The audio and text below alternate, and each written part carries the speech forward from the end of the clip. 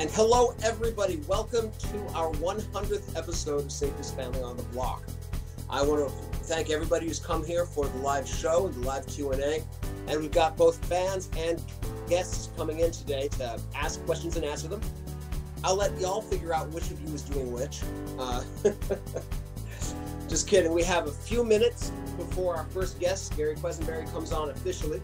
And I first want to talk about a couple of things. First of those being that season 5 will be starting up week after next. So episode 101 is already on the docket. We've got a lot of experts talking about safety, about medical response, about martial arts. We're also adding elder safety to our subjects. And the first one's with a guy, one of those old school guys who's a Tai Chi master and a physics professor, because there's a surprising number of guys with those two credentials. I've never figured out why, but it's certainly a thing. Talking about balance and balance drills you can practice even as you get older, and that we can teach our elders so that, you know, they don't fall down and get hurt. So that's exciting coming down the pipe. And then also just wanted to mention the Patreon page. If you love this show and you have $3 a month, please do consider going on there and signing up to back us. And it's, you know, what is that, like 10 cents a day or something to help make this program go a little bit better. If you go on there, you'll see what I plan to do with the money. The first one is improving the gear, so the sound quality and video quality is better. Next one is hiring some minions so that I have some people who are better at video editing than I am, editing videos, etc., etc. But anyway, hold on one second. Somebody is having trouble logging in. I'll see what I can do about that. See, this is a time when minions would have been helpful. All right. But we're going to have our first guest in about 7 minutes, and I want to open the floor to questions.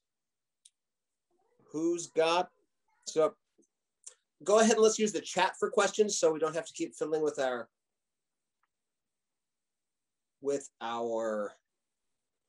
muting and unmuting. I'll go ahead and open the chat. So somebody asked a question, or I'll just start making stuff up and pretend somebody asked a question. Which book have I recommended most in the last year? So I got 2 answers to that question. Actually, just the one. The Safety Trap by Spencer Corson.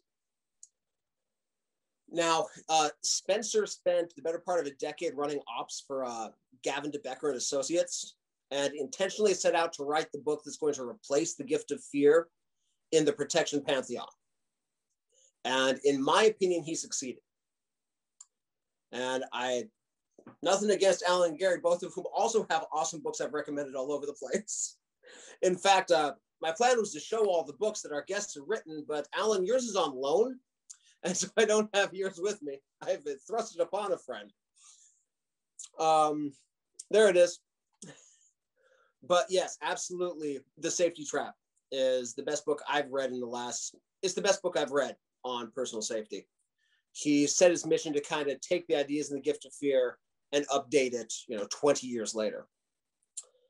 Second question, best advice for a female college freshman moving into the dorms? Make the right friends. And that's all there is to it. Community is the best form of self-defense. And when you meet the right people, the person across the hall who's going to listen if there's something going on in your room, the person in the police cadet program who's one floor down who can help you talk to the right people if there's a problem. Creating that community early and effectively is going to be your best safety measure, in my opinion. And we've got a couple experts who are going to come in we'll ask that question again, because I think that is really, there are people who know more about that than me, because I am not, nor have I had a freshman girl. I'm raising only sons. All right. What made me decide to launch my podcast? Okay, so it's an interesting question to me. Tell me if it's boring to you. But the first notion for this was a book that I called Precious Cargo. where I took my travel experience and my experience as a parent and interviewed a number of close protection specialists and bodyguards about applying bodyguard doctrine to family travel safety. Because until I started researching that book, I had not learned anything in my martial arts training about protecting a 7-year-old while you're in Bangkok. And from there, a number of agents thought that was an interesting idea, but way, way, way too specialized. And they thought that what I should do instead is do a more broad approach. And so the podcast is a way of building a platform for that book when it comes out.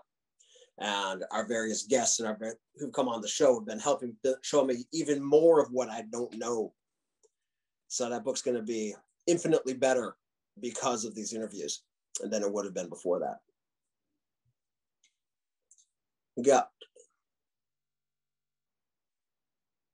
Here's an interesting question. Horrible cruise ship incident. How do you tell you or the people you're traveling with are too old or slow to corral a child? Okay, so there's two different ways of interpreting that question. One is, how can you tell if they are? And I'm not sure what I don't know what better advice to give than just to watch them in action and see if they're fast enough and fit enough. Pay attention to, don't have that cruise. And for people who don't know, there was a situation where a child fell off the railing of a cruise ship because the grandparent who was watching them was not quick enough to get over there and stop them. But, watch them in action. See, don't make that incident the first time the adult is responsible for your child. And pay attention. The second way to interpret that is, how do you tell somebody that you deem them too old or too slow to care for your child? And that one's a lot harder. Damn it, Jim, I'm a martial arts instructor, not a family counselor. So I don't know that I'm going to give you the right answer on that. But in my limited experience in human interaction, it's best to be as honest and compassionate as you can be. I don't like the phrase brutal honesty because usually that's just somebody making an excuse to be brutal. But to sit down with somebody, if you care enough about them to have them watch your kid, you probably care about them and they probably know you care about them. And so to express that caring while at the same time saying, buddy, I need to have somebody else care for them. I'm concerned about that. And if you have that relationship, that might be an opportunity to transition that into a conversation about their health and fitness. I've had a couple of friends who, as we've gotten older, have gotten dangerously overweight, where I've sat down with them and said, buddy, I want to be drinking beer with you 30 years from now. And at the rate you're going, I'm not sure that's going to happen. So what can I do to help, and that might be a way to transition into that. That is a very hard conversation to have.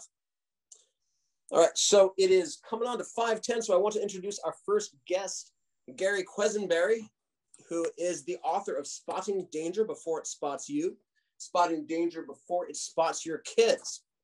And this is the fella to talk to about situational awareness in particular, about taking care of your kids in particular. He's a federal air marshal, retired now, who's raised kids in that world.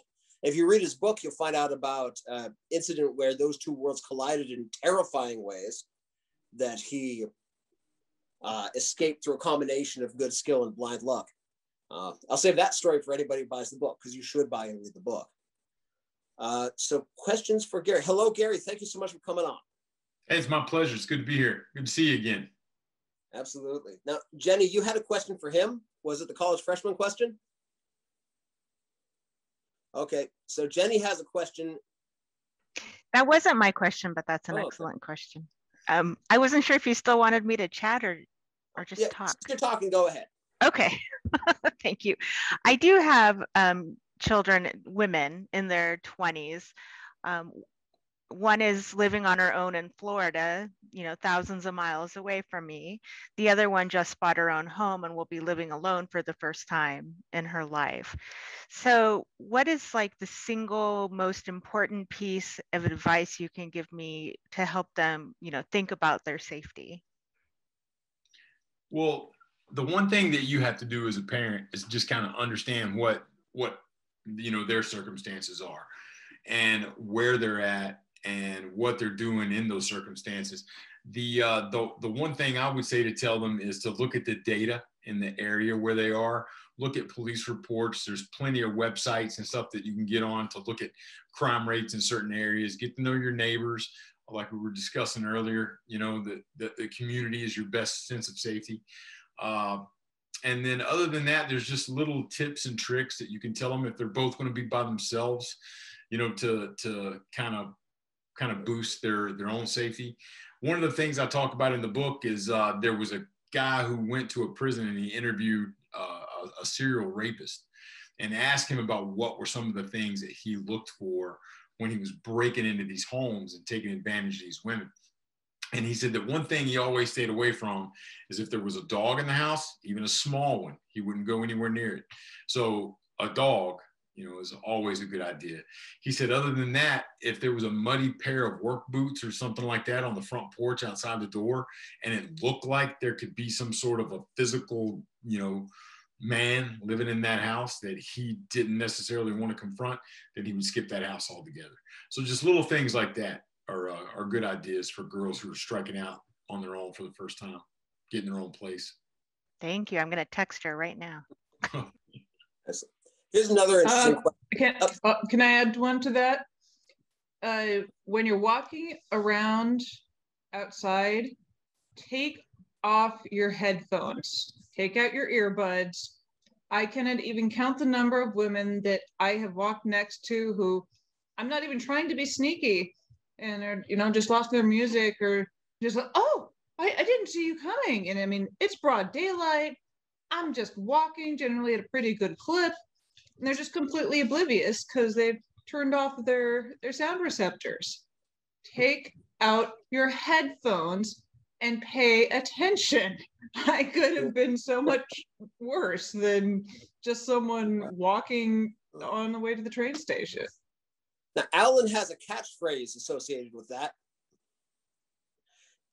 Yeah, I tell people, pull your head out of your apps, APPS, and pay attention to what's going on around, because so many people, they're absorbed in their phone. And I actually have watched people walk into each other. Two girls on a university, they walked into each other because they're both on their phone. And they're like, oh, I'm sorry. And I just had to sit there and just shake my head. Yeah, not to mention someone can run by and yoink, right out of your hand, then you're out $600. So one of our guests, it might have been you, Gary, actually does that to his kids. Yeah, I would do that whenever they were younger and they got their cell phones. Anytime we were out, we always had safe zones. So like if they were in their own room or something like that, I never messed with them. But if they were in one of the common areas, we're having a movie night or a game night and they couldn't put their phone down, if I caught them not paying attention, I'd just snatch it away from them. And then normally for them to get their phone back, they had to answer a series of like American history questions or something. And eventually they learned, okay, Dad's in the room, it's common area, I've got my phone, right? I talk about in the book that observable value, limit that amount of observable value, to limit the amount of attraction you have with predators. And it worked. As soon as they saw me walk into a room, they put the phones away. It reminds me of what DJ would do to you periodically, Jason. Yes. Yeah, living in a jiu-jitsu household is a whole new experience for alertness. Yeah. Yes, a relationship very much like Cato and Clouseau for many years.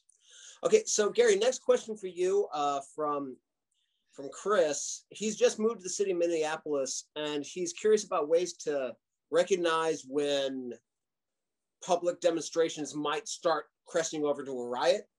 And that's really, that's on point for folks in some American cities, but it's also a thing that is becoming more and more common worldwide, especially for traveling abroad. So do you have any thoughts on that kind of awareness? I certainly do. And, I worked in a prison system for a long time before I became a federal air marshal. So, we got some experience with things like that. The one thing I would tell him is just to one, like we said earlier, keep your head up, headphones out, be engaged with your environment. And that's not something that you just flip a switch and it goes from demonstration to riot. It doesn't happen that quickly. It may seem like it happens very quickly, but if you know what you're looking for, those little pre-incident indicators, you can see when things are starting to go south. And it usually happens in small groups and then spreads until it becomes all interconnected. And now you're just in the middle of a giant riot. So look for those little cells of people who are obviously up to no good. Veer away from those folks. Try to stay in the peaceful areas. And if you see things getting bad there, then just get out as soon as you can. And whenever you go into a situation like that, or you may be exposed to something like that, make sure that you know where the police are, where the exits are, where, you can get yourself to a safe place if you need to. If I might, this got brought home to me in a kind of a dangerous and humorous way last summer when we were not at a demonstration, but on the way past on the periphery and got confronted by some unpleasant people. And the thing that de-escalated was one of them was standing there doing the woofing I'm dangerous thing. And this little gal, maybe 4'10", just walked between us and was halfway down the block before he realized that she'd lifted his pistol and his knife. He had lots of toys, but he had no situational awareness, thank goodness. Yeah. And on the topic of situational awareness, Gary, this is a good one coming from Amy. When you're teaching this, especially with young women, how do you have that conversation without just scaring them? Well, I talk a lot about that in my second book, Spotting Danger Before It Spots Your Kids. All too often back in, like when I was a child, my parents tended to, keep you away from dangerous situation by using fear. The whole stranger danger thing, that's not always the best option. You don't want anybody to be afraid. You want everybody to be engaged with their environment, to be friendly and active, and just stay aware of everything. So when it comes to talking to younger women about situational awareness without scaring them, you got to teach them about what predators look for, right? You got to teach them to stay engaged with their environment. And then once they have those things nailed down, then you can just start working with them on those little basic games that we talked about earlier that keep them engaged with their environment whenever they're out and about.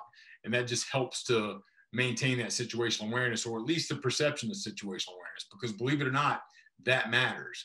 Like, the Grayson and Stein study back in 1981, where they determined that your posture, your body language, all that has almost everything to do with how predators view you.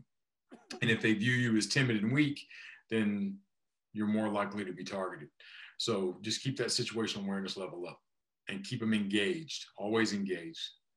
What's interesting is I have had neck injuries and like upper back pain, and the way that I have found to prevent it is holding my neck up straight and my shoulders back to try and make everything erect. And the thing that does is it also sends a very clear nonverbal message of confidence and strength. And it's like an anti-asshole field. I don't even get catcalled. It's the silliest thing. But just, the walking around, erect, looking around, keeping alert instead of this can actually prevent a lot of problems. Well, that posture is one of the things the Grayson and Stein study that Gary mentioned specifically calls that out as one of the traits that the bad guys just tend to steer away from. Mm-hmm. That stuff even goes back to the first studies I saw on this were in the early 70s, where it was just silent films of people walking, and violent felons looking at the films and just saying, go, no go as a victim. Posture, eye contact, coordination and gait were all were regardless of strength, age, apparent health, were the things that they cued in on. Yeah. And Gary goes into that in some detail in this book as well. So Dawn is on deck. Gary, I want to thank you so much for coming on. I do have one last question before we go. No problem. I'm not going to ask you if anybody's asked you this before, but I'm going to ask how many have pointed out your marked resemblance to Alton Brown. I don't know who that is. He's the host of a cooking show. Quick follow-up question. How many people have asked how you stuck those paintings to your ceiling wall thing behind you? I picked those up in different cities when I was a federal air marshal. So I finally had them framed and hung up, but I've just got this slanted wall. They're screwed into those studs. I was thinking he looked like Matt Damon. Oh, there you go. Oh, He'll wow. take that, sure. Well, thank you so much, Gary. All right. I appreciate it. Thank you. All right. Coming on next is Dawn Armstrong, the founder, CEO, and general head honcho of ThinkSafeSeminars, where she teaches awareness drills, self-defense drills, empowerment to men and women in the workplace and at home. Hello, Dawn. Hello, Jason. Hello, everybody. Yeah, in addition to situational awareness, today I was actually teaching part 2 of a non-escalation and de-escalation class to a group of seniors. I saw somebody was asking about seniors and how they can stay healthy and how they can stay safe. And a lot of that ties into the workplace question that Jenny asked as well. And a lot of it, is prevention and managing the conflict in a way to keep it from escalating, using some different strategies to be able to bring that situation back onto a level where you can talk again, where it's not a crisis situation, where you're out of physical danger. So, yeah. It seems interesting that when we start talking about senior safety, especially, you look at an assault, and there's the pre-incident indicators that Gary mentioned that you can see the trouble coming, and your first line of defense is admitting that that is trouble and that it is coming, and not putting blinders on and hoping it ain't so. For our own health, as we age, that the same thing applies. That maybe I should eat fewer cheeseburgers. You see that danger coming, but you put the blinders on and go through McDonald's drive-thru anyway. We need to jog and stretch, do our Tai Chi, whatever it is, and stave off that danger. But you taught us senior safety class today, and some folks have asked questions. What are some of the most important things we can encourage our elders to do to stay safe as they start losing that strength and coordination? As they start losing strength and coordination, well, exercising. Exercising is helpful for so many reasons throughout your life, but even as a senior, just staying fit, right? And being able to keep walking, being able to move. And that helps with that body language that you guys were talking about before, being able to present yourself confidently and walk with purpose and keeping your head up, looking around. But with the seniors, a lot of the time they're interested in things like the non-escalation and de-escalation. What are the signs to look for when you see something up ahead, you're not quite sure what's going on? How do you evaluate that situation? What is your threat assessment? What are the specific things that you can look for as far as like the person's hand movements or where they're looking or how they're acting? Are they just looking around like they're waiting for somebody? Are they looking directly at different people? How are they presenting themselves? And are you getting that feeling? Are you getting that feeling in your gut like, I don't know, something is not right about this? And, you always have to trust your gut and have an out, know how to walk around a different way. You have to walk an extra half a block. That's okay. It's just extra exercise. But there are a lot of different ways to manage the conflict or potential conflict without escalating it.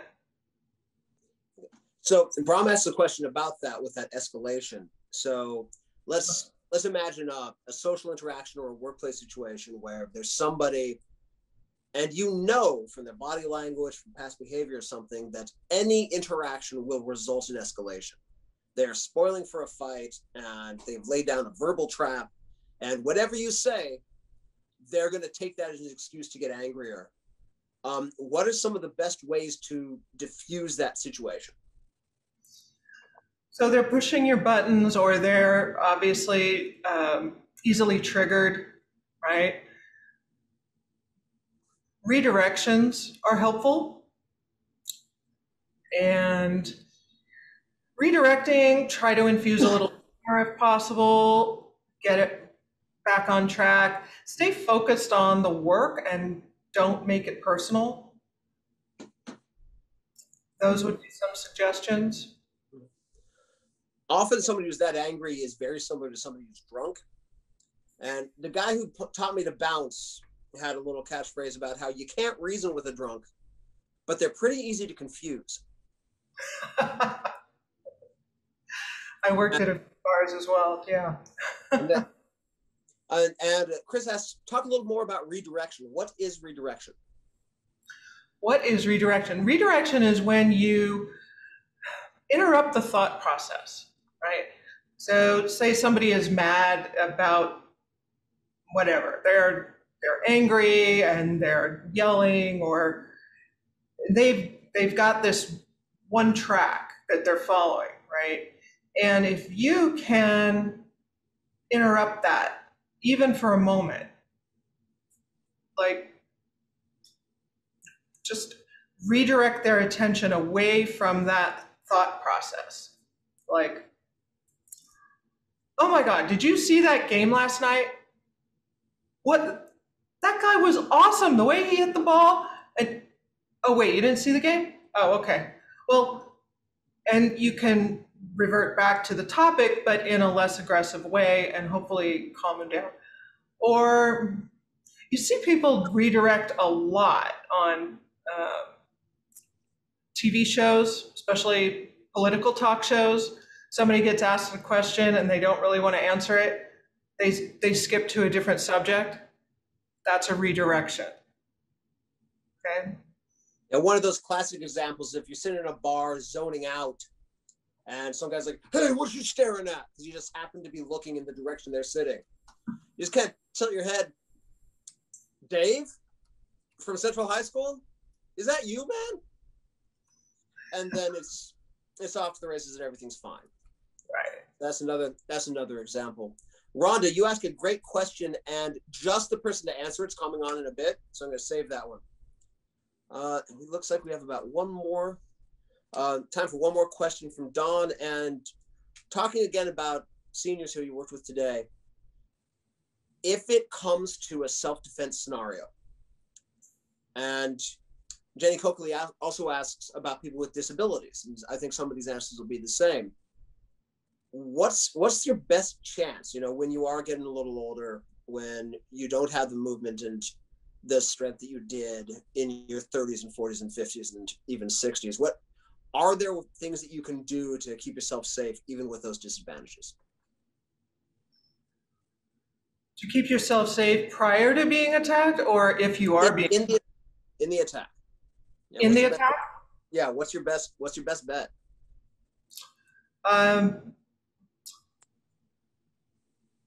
Claws, hands, going at the face, going at the eyes.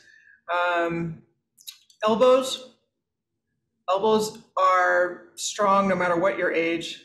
And elbows can work in a lot of different directions, right? But your hands go for the eyes.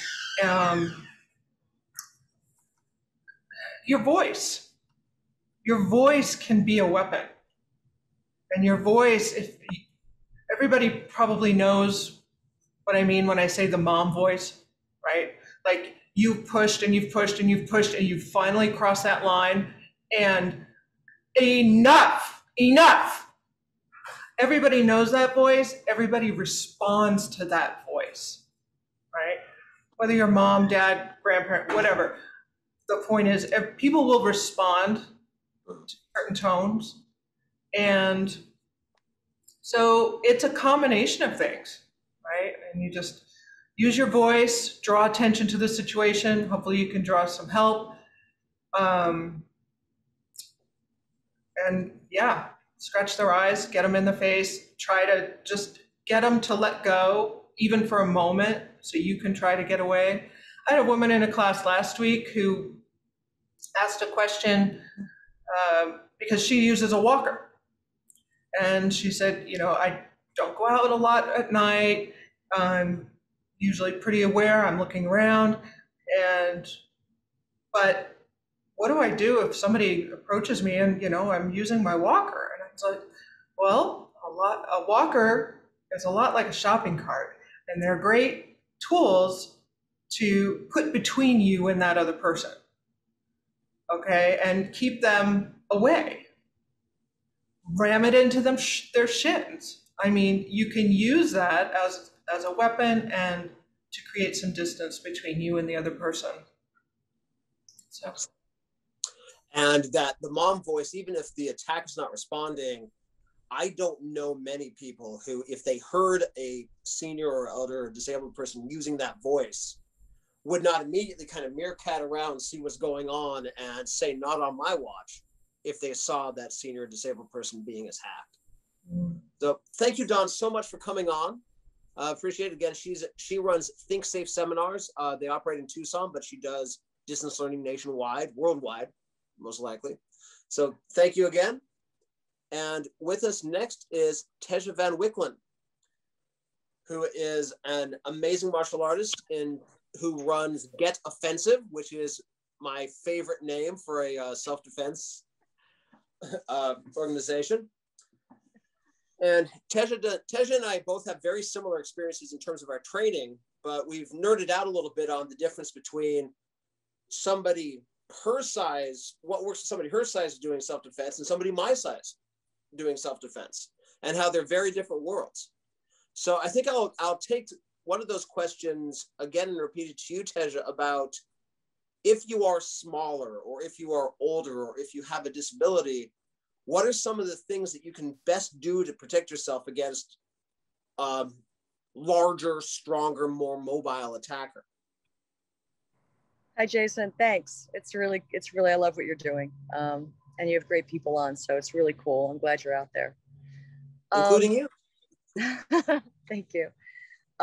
So I'm going to kind of stop and go back a little bit to the beginning of that question, which is when you're talking about a situation where the differential is really huge and you've got someone small or infirm or older against someone who's much bigger, then there are a couple of questions that you want to ask first. So one is, how determined is the attacker? Because an attacker who's kind of just wandering around and goes, oh, look, there's a good target. It's an opportunity, right? It's a momentary, it's just a moment, right, in time. Oh, look, I'll just grab her purse or something. And you appear to be ready to fight. That may be all you need. And he may just be like, you know what? You can throw something at me, push me away, yell really loudly, scream, appear to be aggressive in some way or willing to fight. And they may go, you know what, this is just too much trouble. I'm out of here. I'll find somebody else who's easier. I don't want to get scratched. I don't want to get hurt. They're making too much noise. I'm going to get caught, right? Because attackers, what? They don't want to get hurt. They don't want to get caught, just like we do. Unless, you know, one in a million, you get the 1 in a million crazy guy who doesn't care what happens to him. But you can't plan for that guy, and that's really rare, right? So how determined is your attacker? If he's someone who knows you or who's been watching you from across the street or the bagel store you go to, and he's a stalker or he's someone who's invested in you, then it's a very different situation. And you need to have a plan beforehand for anything like that, because if you're infirm or if you're smaller, you're going to have to fight harder. And there aren't any specific tools. It's really every tool you've got at the same time. So you're going to do everything. If somebody corners you or tries to move you to another place, which we know is an absolute no-no, then you're going to throw everything at them. You're going to scream and yell and growl and bite and claw and kick and scratch like a wild animal to keep this from happening to you, right? Unless you can get away. And you always get away if you can get away. You can get away, get out of the way. It's always easier to, I say, it's better to stay out of trouble than to have to get out of trouble. Would you rather swerve away from a car accident, or would you rather be in a car accident, you know, and get out of it well, right? Which one would you prefer? So I don't know, is that too much of an answer? That's a fantastic answer. Could you go a little deeper? You mentioned about never go with the bad guys. And this is something that people who work in security and safety know, that no matter what they threaten you with, you do not want to go from where the bad guy finds you to where the bad guy wants you. But right. that is, people going with them is a staple in TV, in movies. You often see people, I've seen newscasters give the advice to get in the car with somebody who points a gun at you and get in the car, which they should not do. Can you talk a little bit about why going to crime scene number 2 is a terrible idea? Thank goodness I've never heard that from anybody, because I would have called the station and raised hell. Well, I mean, you're basically beginning with the end in mind, right? So you jump to where this guy wants to take you, and there's no reason for him to want to take you away from any place that he finds you. He can do whatever he needs to there if he wants something from you. If he's taking you somewhere, then he's most likely, you're going to tell me, Jason, what kind of guy is this? That is a process predator. Right, he's a process predator. So the guy who's a process predator is the guy who wants to play with you. He likes to play with his food. And that's a really awful way to put it, but that's what it is. He has a different plan. So if he's moving you, it's so you can't make noise. It's so he can do whatever he wants. And that is a place you don't want to go. If you're going to die, you want to die there. And throw everything you have at him right then and there. Because if he wants to take you in a car, put you somewhere, it's going to be worse than what you have in front of you. Take it now. If he's got a gun on you, stick your finger in the gun. I don't care what you do. Don't go with it, right? Run. Most people are terrible shots. He may not hit you in a vital area. Scream really loudly and run as fast as you can.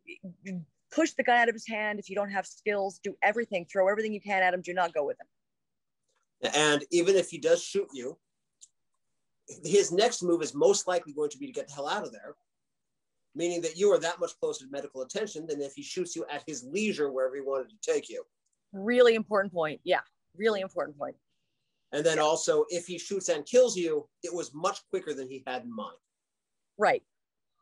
So many reasons why all around the odds are better, and the options are better where you are than going somewhere else, as a general rule. I mean, I'm sure there's some crazy scenario we haven't considered, but as a general rule, that's definitely a better plan. I want to repeat a question from earlier because I'd love your insights on it. We have a viewer who's got a college freshman going off into the dorms to be away from mom's protective embrace. What is the best advice you can give to female college freshmen moving out into the dorms on the college campuses?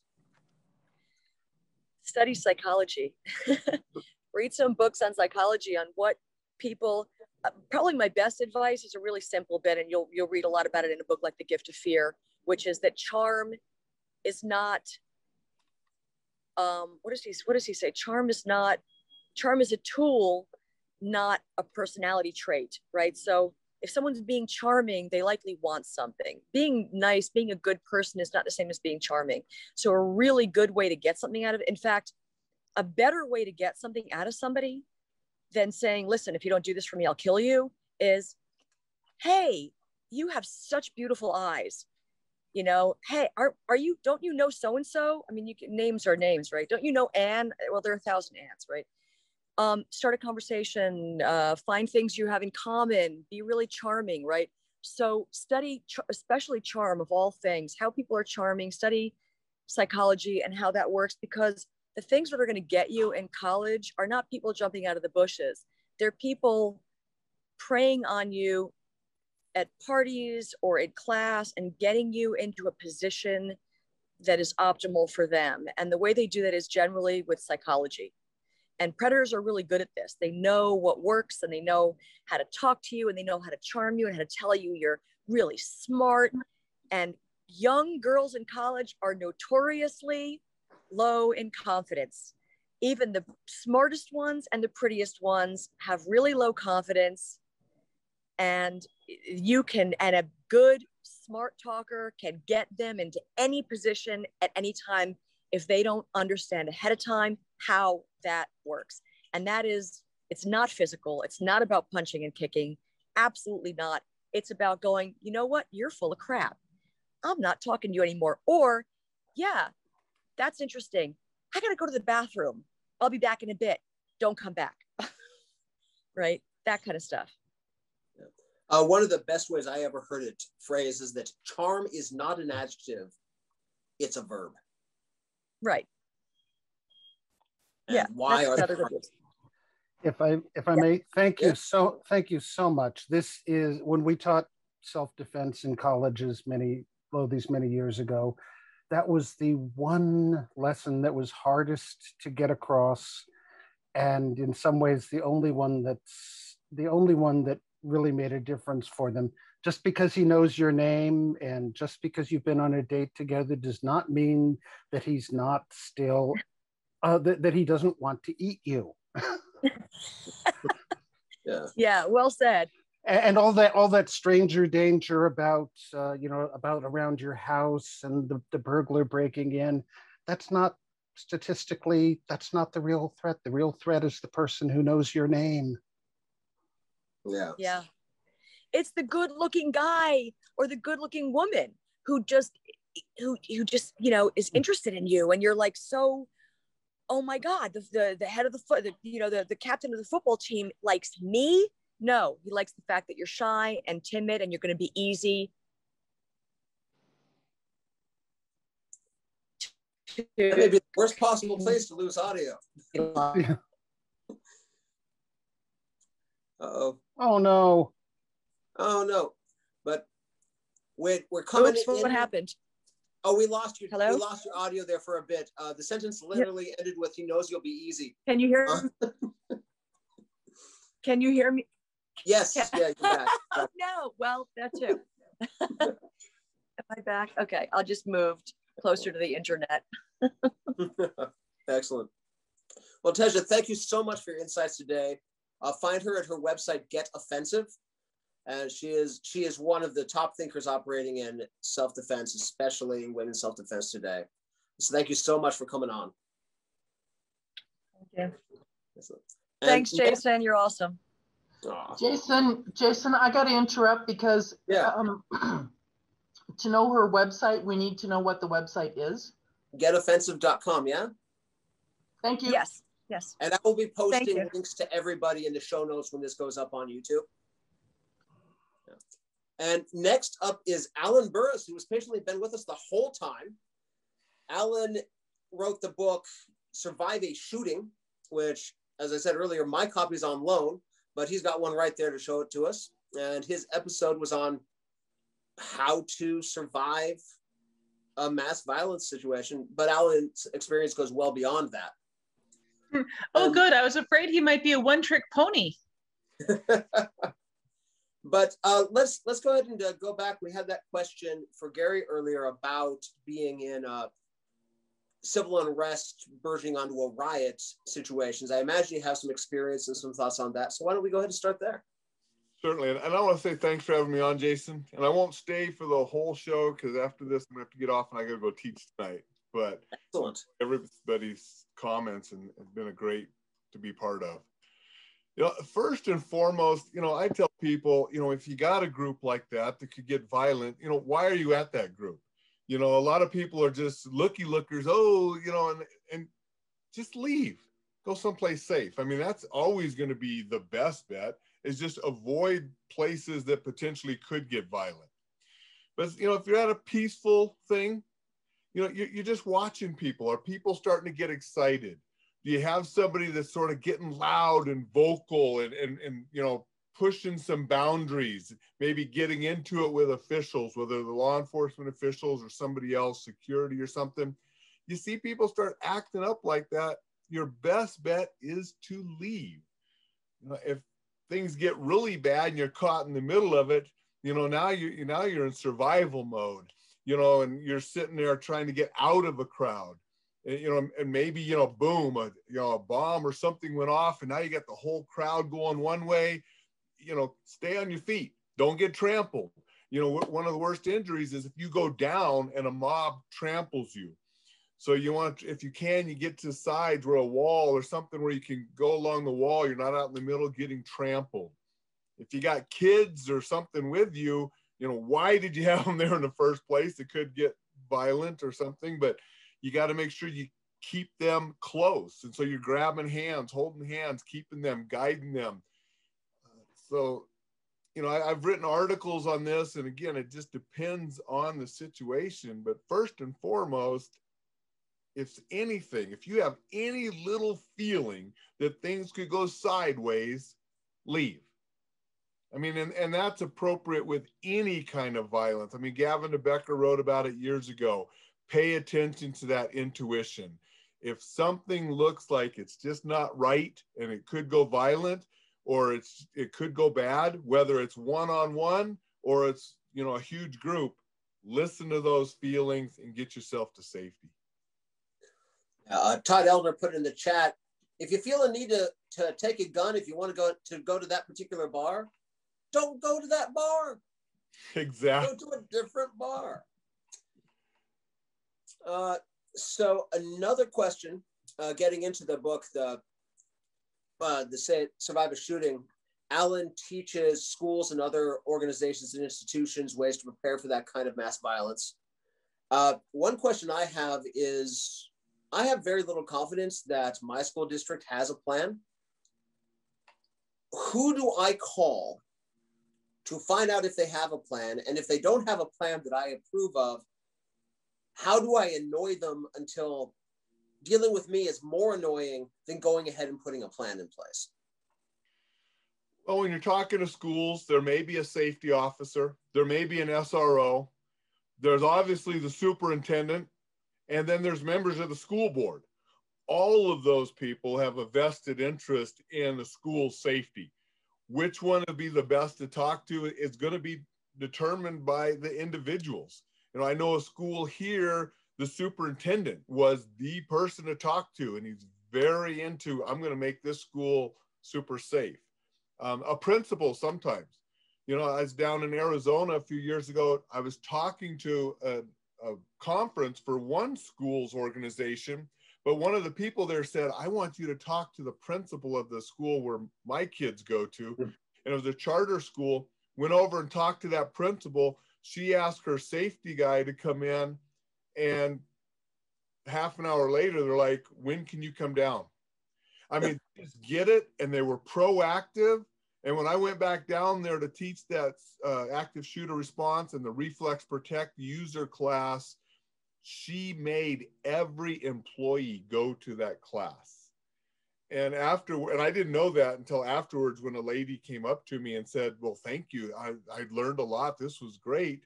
And she left, and the principal said, I'm really glad to hear that, because she didn't want to go. I was trying to get out of going, but I said, no, it's 100% mandatory. Everybody attends. And so some people, whether it's a principal, a superintendent, or somebody else, they get it, and they can be very proactive. So you need to find the person at your school who is that person. And it might be a school board member, it may be an SRO or the safety coordinator, it might be the principal or superintendent. And once you get them on your side, they help get everybody else involved to make it happen. Excellent. Before I go on to my next question, does anybody else have any questions for Alain about this topic? I know it's in the news a lot. We had something go down in Austin just this week. I don't want to ask all the questions, although I got some on deck yet. Yeah, unfortunately, it's back in the news again. You know, we sort of had a lull, which was nice. People weren't killing each other during the pandemic, sadly, people were dying from other reasons, but now it seems people are wanting to kill each other a little bit more. At least it's up in the news. I'd like to close out with in your book, you make a case against Run, Fight, Hide, which is kind of the theme song or whatever, if you will, of surviving some kind of active shooter situation. But you choose different words for very specific and I think intelligent reasons. Could you share that with us a little bit? Sure. I mean, run, hide, fight is known, and I think words are powerful. And so I changed the terminology and put them in a triangle for my book. The first one being escape, because it might not be running, it might be dropping to the ground and crawling away. It might be going out a window, but I want you to escape the danger zone, not just run blindly because they told me to run. The next is deny. I hate the word hide because hiding and hoping is not a strategic plan for survival. I like deny because it's proactive and you are denying the killer access to harm you. That might be hiding because if he doesn't see you, he might not do something. But it also is barricading, locking doors, barricading, keeping the person away from you, getting behind something that's bulletproof so he can't hurt you. If it's a knife wielder, not a gun person, it's getting something between you to deny him access, whether it's a chair or a desk. But you're proactively doing things to deny that killer access to you. And then instead of, and fight is okay, but I use sometimes defend yourself because some people, they don't want to go fight. They're not fighters. Well, you're defending yourself. And when you do defend yourself, you attack back. You have to go offensively, like, you know, the person on before, you know, I loved her title of her school too, because offensive is what's going to stop the person. And so you attack back and stop that killer from hurting you or anybody else. Excellent. Well, thank you so much for coming on today, Alain. I really appreciate it. Tell us a few of the websites you can be found at. surviveashooting.com about the book, or Reflex Protect is where I do all my training out of and different classes on de-escalation, Reflex Protect user, which is a defensive spray, or the Survive a Shooting classes are done under reflexprotect.com too. Excellent. Well, thank you so much, Alain. Thank you, Jason. Everybody look him up. And coming up next is Seafood Dave Kovar, one of my personal heroes, a man who's been teaching martial arts for far longer than I've been alive, who is the author of this and you got about a half a dozen books out now, don't you, sir? Yes, sir. A few, yes. Excellent. And Dave was on to talk about bullying. And a question just came up about bullying among adults that I'd love to start asking about. And that was the rise of this Karen Kevin persona seems to have changed the way some people deal with conflict, especially in social situations with people they don't know. How can adults deal with that kind of bullying that seems to be on the rise? So first off, Jason, I love what you're doing, man. Thanks for having me on the show. And I just love listening to the speakers. I'm such a big fan of Gavin DeBecker, and I've taken so much of what I've learned from him and applied it to everything that we do in our schools. And our core thing we do is, of course, teach martial arts. That's at the core, but martial arts and self-defense are so different. And we've tried to integrate real world, self-defense and safety into our program. And so for kids, we follow a rule, and I think this applies for adults as well, what we call the 5 rules of personal safety. And they're really rule number 1, and none of these, following all these steps, regardless of your age, is not going to guarantee you're never going to be in a conflict. It just stacks the odds in favor, right? What's important, I think, for people to know is the majority of the people are going to go through their life, whatever's happened in the past, are going to go through their life. And if they're aware of what's going on, chances are going to live the rest of their life and not be in a violent confrontation. However, there's a certain, the violence is out there, and if we follow these rules, we're less likely to be exposed to it. And the rule number 1 is to create safe habits. And the whole idea is to analyze your day from dawn to dusk and just think, all right, man, how many times have I, and I'll get to your question in a second, Jason, I just wanted to kind of go through the basics. Have I maybe gotten gas at a day and time when I knew I should have gotten it earlier because I'm in a part of town I don't really know, but I have no choice because I'm almost empty. right? So a create safe habit would be always have a rule when you get gas, when no lower than 3/8 of a tank, or something along that lines, right? How many times have I gone to the ATM when I'm thinking, I should have gone earlier today, and so that's create safe habits, is analyze your day from dawn to dusk and think, where am I exposed? And, Alan, you said something about, if you have to take a bar, or somebody commented, Todd said, if you have to take a gun into a bar, then don't go to that bar. I can tell you a story. About 30 years ago, I have this guy that comes into my martial arts school, and he's got a cut, stitches on his lip and a black eye, and he's clearly just been in a bar fight. And I go, yeah, can I help you? He goes, yeah, I want to learn to defend myself. I go, what's going on? He goes, well, every time I go to this one bar, I get in a fight. And I jokingly said, don't go to that bar. And he goes, I never thought of that.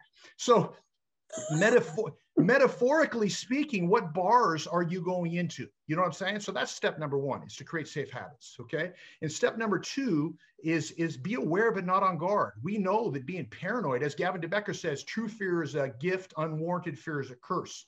Know the difference, right?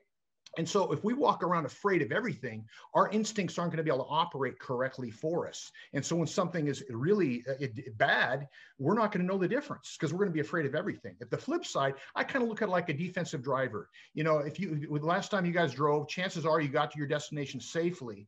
And why? Because you were following the rules of the road. You were doing something close to the speed limit. Hopefully you're using your blinker, all those kind of things. And if something's going to happen, you're going to be able to react. Well, it's kind of like when you live your life.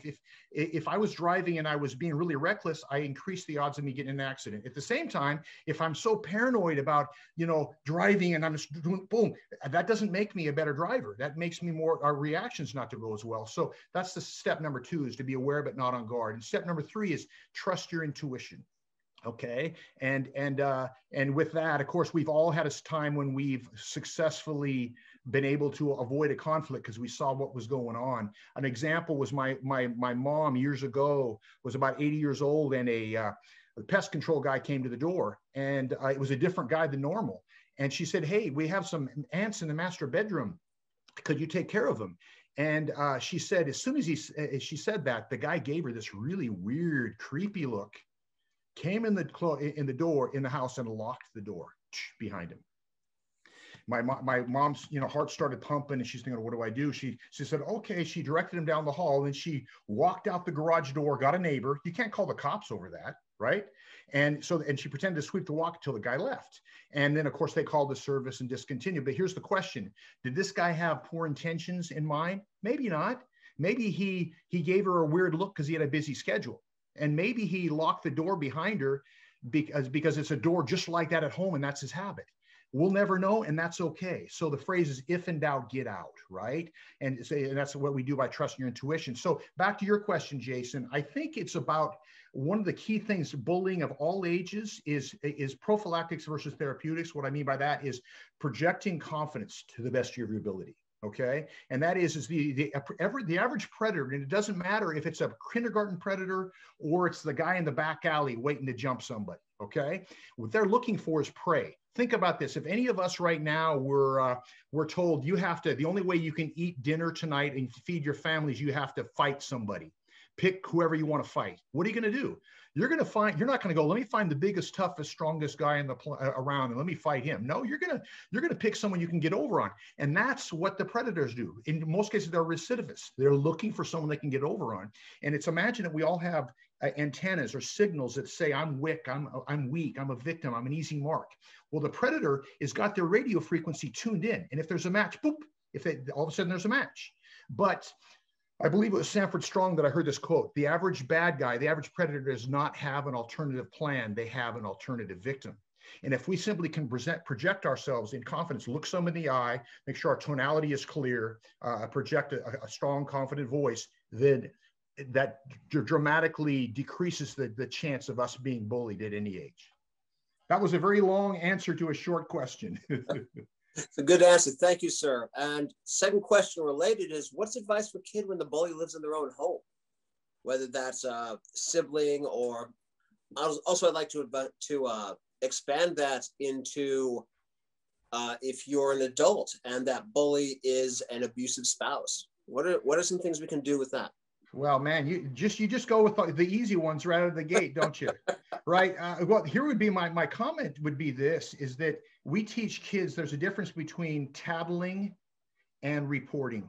Okay. If you ask a kid, what's tattling? They'll say, trying to get my friend in trouble. What's reporting? Reporting is telling someone what's going on when it's not the right thing, whether it be for you or anyone else. And so that would apply in all ages. Okay. We have a concept called no secrets. Okay. And that is that, and so for a kid, clearly, if they've got a sibling that's bullying them, there was a time when maybe some parents might have said, suck it up, kid. I got bullied by my big brother too. But I think in my opinion, I think there's less and less of that. I think parents are more receptive to this. So the first thing that we as parents need to do is make sure that kids are comfortable in sharing with us without worrying, without having to worry about being defensive or looked down upon. Okay, so that kids feel comfortable in talking with us. And as far as with the domestic violence, that's a real tricky one.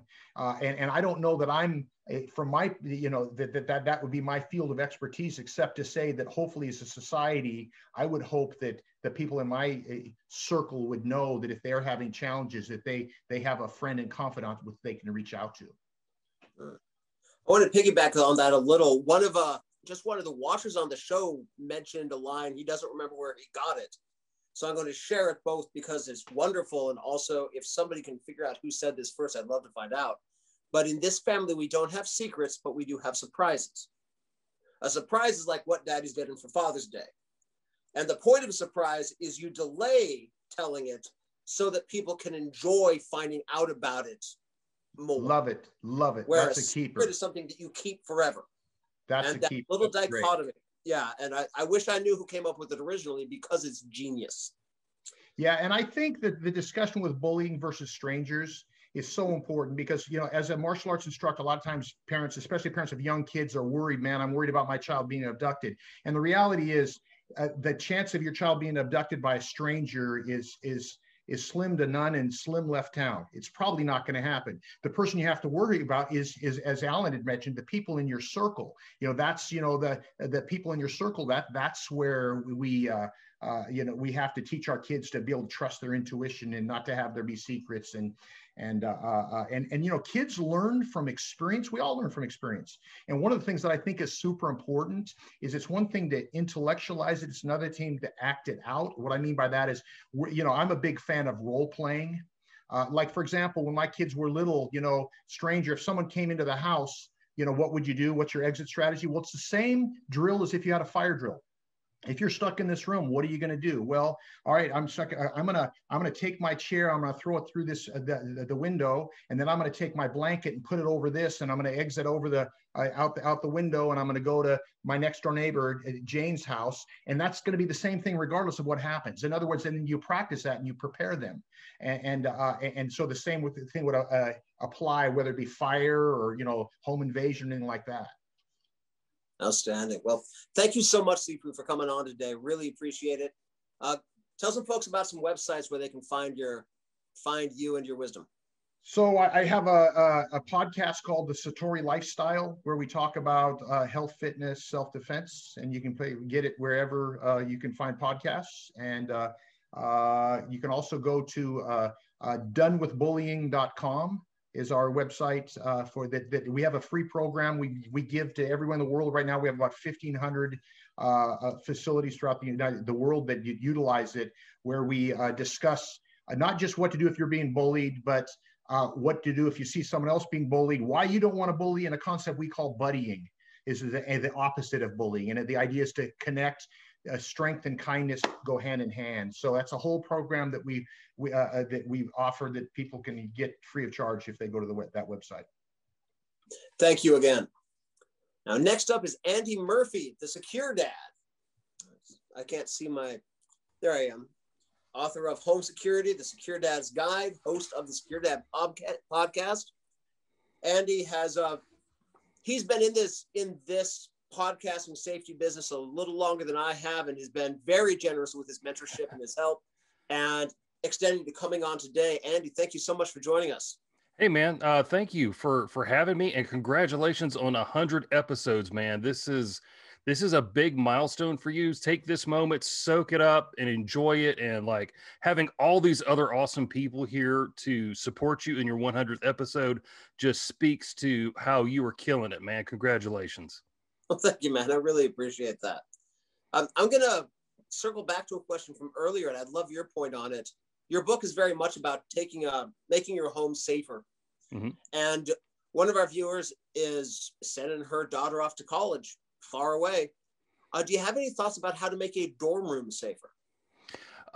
Really, it depends on, first, when parents get that list of things that they can and can't do to a dorm room, it's like you can't put nails in the wall, you can't do this, you can't do that, all that sort of stuff. I would tell parents, do what you think you can do.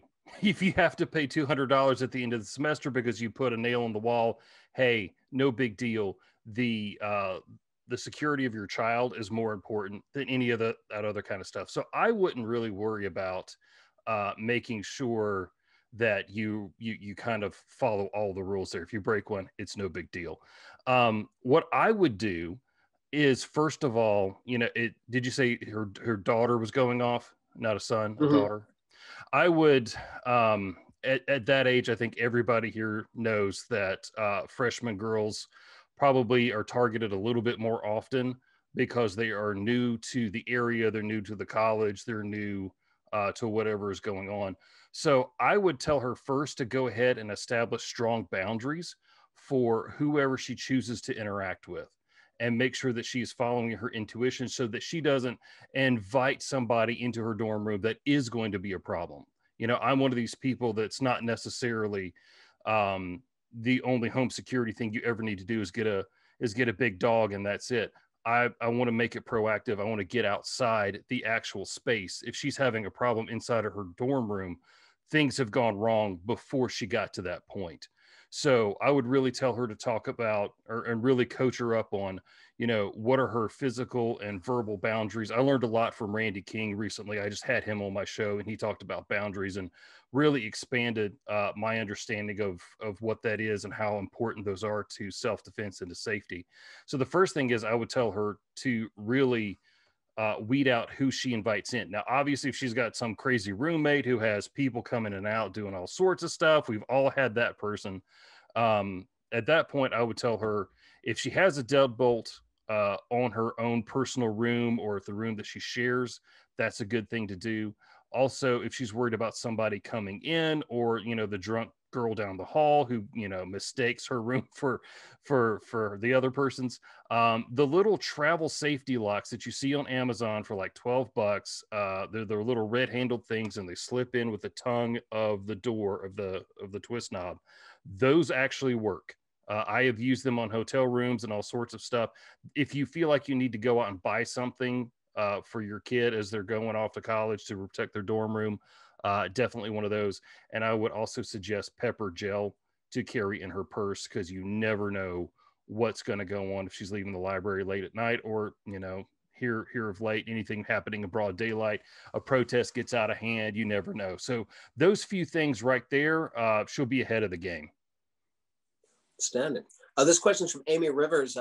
Do TV shows like It Takes a Thief help or hurt in terms of helping folks to understand home safety? I actually really liked that show. It's also because I love this space. I love what we're talking about. I geek out about it. This is what I do. I like it. Some of the stuff on the show, because I've worked on TV shows before, and some of the stuff is sensationalized. Some of the stuff is scripted.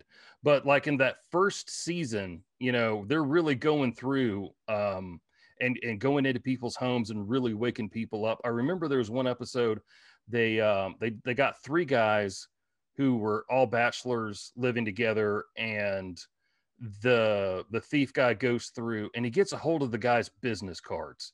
And that was like a huge wake up moment for that guy. He's like, oh my gosh, he's got your business cards. So now not only is this guy broken in, it's now he can now impersonate you, because who else is going to have your business card? And this show was like, what, 15 years old, maybe even older. So I think it kind of helps if you understand if you don't take every single thing they do as 100% truth, because there's going to be some exaggeration in there, and that I would just watch it and see what your impressions are and say, hey, did you identify with anything you saw there? If so, you might need to make a change to your home. But I say watch it. I think it's fun. Outstanding. And also, Chris asked, when you're looking at that dorm room, would you go as far as to check the length of the screws on the faceplate for the deadbolt? You know, I thought about that. That's that's a common piece of information. It depends. I know that a lot of those door jambs are metal. So I went in and out of dorms all through college. I worked for a university. A lot of that stuff is metal. So you might not actually be able to make that upgrade to the door, but you could get a door jammer. I think you can buy them in Lowe's now for like $15, $16. Master Lock makes one. It's probably not the best one on the market, but it's probably the one that you can get a hold of. And it's this little prong, and it sits up under the doorknob. And if you've got either really cheap industrial carpet in the room, or if it's tile, it'll keep that door from being kicked in at least a good 5 or 6 kicks, which will give you the opportunity to make a plan to defend yourself. Or if you're on the first floor, go out the window. You can also look at getting a fire ladder, that sort of thing, for an escape.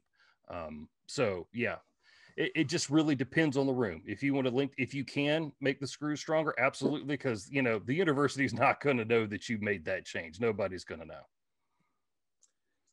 And finally, some questions about if you're a woman, young woman, older woman living alone in your own house, what are some specific steps you can take to make your home safer? I feel like the biggest thing that you can do, I know a lot of people lay down at night and they close their eyes, and people are afraid of, is that guy I rejected at the bar, did he follow me home? What do I do if somebody breaks in? And I take all of those questions, and honestly, that was the basis for writing my book. It was, I decided that I didn't want to be woken up in the middle of the night with an intruder standing over me and my wife. So I was like, how do I work that out? So honestly, if you are by yourself, I would say, go to your bedroom at night and say, okay, how do I keep somebody out of this room? All right, now how do I keep somebody out of the hallway? How do I keep somebody from breaking in the house? How do I keep somebody from choosing my house in the first place? How do I make my home look like a harder target? So with being a single person in a house, I would absolutely consider what you're going to use to signal for help, whether that's a cell phone or you still have a landline in your home. I actually recommend that people still have landlines just to call 911. Even if you just plug a phone in and you don't actually pay for service, that phone will still call 911 if you're in the United States. I would also consider getting some sort of weapon, whether that's going to be a firearm or that's going to be pepper gel, and I would train with it to know how to use it. So just kind of answer all those questions that you have, know that you can rely on yourself, because that is a big confidence booster. Because even at night, when I turn the lights off, I think, okay, if somebody breaks in, I'm doing X, Y, and Z. And then from there, I'll do A, B, and C. And I just kind of give myself that confidence boost at the end of the night and know that I have a plan for what I need to do if something goes wrong. Excellent. Well, thank you, Andy, so much for coming on today. Where can people find you if they want more of this good Secure Dad mojo? Sure. You can check out thesecuredad.com. I'm also the Secure Dad on Instagram, Facebook, and Twitter. And of course, you can search for my book, Home Security, The Secure Dad's Guide, on Amazon. And again, look, especially for the two-parter episode Andy and I did, where we split it up. Half of it's on his show, half of it's on mine. Yeah, we had a good time. Outstanding. Thank you so much, Andy. Yeah, man. Thank you. Next up to bat is Ron Cecil, an outdoorsman, a life coach. Hello, Ron. How you doing, man? I'm well. Thanks for having me on, Jason. Excellent. So Ron's here to talk a lot, especially about, we know it's good to get kids outdoors. There's some research coming out now that half an hour playing outdoors can be as effective as low doses of Adderall or Ritalin. And so, on the other side of that, we're spending less and less time outdoors. Somebody at one point, I can't remember who, said that our kids are the first generation for whom the inside is more interesting than the outdoors. So to talk a little bit about safety features of being a parent who's taking your kids out there, what would you say is the biggest mistake you see most folks making when they want to go outdoors with the kids, camping, hiking, hunting, fishing, what have you? It's a good question. I kind of tag on to what Andy had just said is really run the scenarios in your head. Think of it, what could go wrong, and play the tape forward. It really starts for us as a family on the way there. So I have a box in the back of my my SUV that's got, you know, all the essentials, right? I can patch a tire. I can jump start my truck. I can jump start someone else's truck. I've got battery backups. I've got lights. I've got a candle for warmth. I've got blankets, emergency blankets. I've got a fishing kit in there because my 9-year-old and I like to, you know, head off down little roads and find fishing holes. It's fun, and it's there. So it starts with that. And then on from there. I've been an avid outdoors person since I was a child. My dad introduced it to me. That looks different than I did when I was a kid, but I am really comfortable outside. I am really comfortable alone outside. I can be alone for days on end and be totally fine. And I know that I can more or less self-rescue if I need to.